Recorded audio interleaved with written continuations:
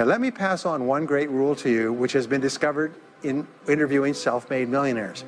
Self-made millionaires look into every failure for something good. They say there's got to be something good in this that I can benefit from, and surprise, surprise, they always find it.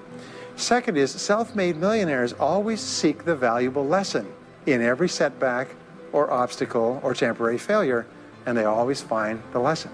Now, what do failures do? Failures whine and cry and think about what they've lost and blame their problems on someone else. Successful people say, what can I learn from this that will make me smarter next time? And my promise to you, those who seek find, is that if you go looking for a valuable lesson in the biggest problem that you're facing today, you'll always find the lesson. Here's another possibility. Your biggest problem today could be the biggest gift that you have ever received, because it may contain within it the lesson that will make you successful. If you stop thinking about what happened and who's to blame, and you start looking for the gift within your problem, sometimes it can transform your life.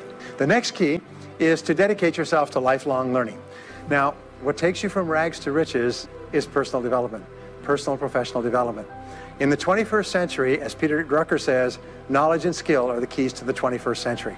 And the only thing that will be relevant, the only skill that will be relevant in the 21st century is the ability to learn new skills, because virtually everything you know is becoming obsolete at a rapid rate. Stephen Covey says that your current knowledge base has a half-life of 2 years, which means that half of everything you know will be irrelevant within 2 years. And 2 years from now, half more. So if you're not continually learning and upgrading your knowledge and skills, you're not staying in the same place. As Pat Riley says, the basketball coach says, if you're not getting better, you're getting worse.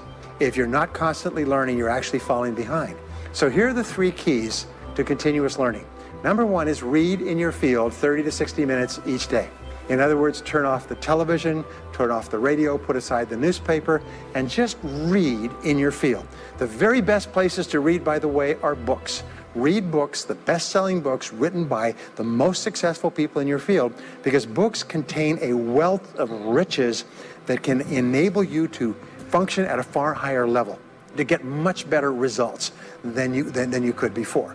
So read 30 to 60 minutes a day. I've had people tell me, countless people over the years, that reading an hour a day has doubled and tripled their income within a year. The second thing you do is take every course that you possibly can. The courses and seminars that are available to you in your field, that are given by professionals, that are courses that have been developed over years and years and years.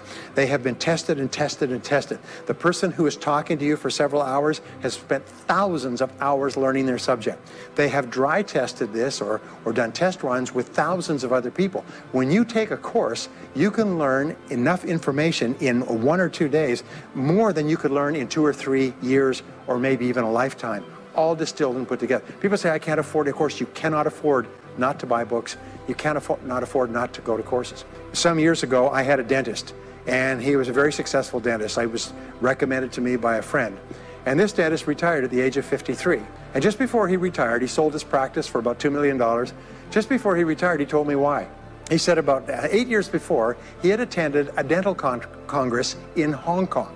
This is from California. He'd flown all the way to Hong Kong to attend this International Dental Congress because there were specialists giving private lectures, sort of plenary sessions on the side. And he attended this session, and it was on a particular technique of cosmetic surgery that this dentist had developed that no one else knew, where you could basically straighten out a person's entire front jaw so they look beautiful at a very low cost, at a very high level of effectiveness. He came back and he began implementing this in his practice. People began flying from 500 to 1,000 miles away.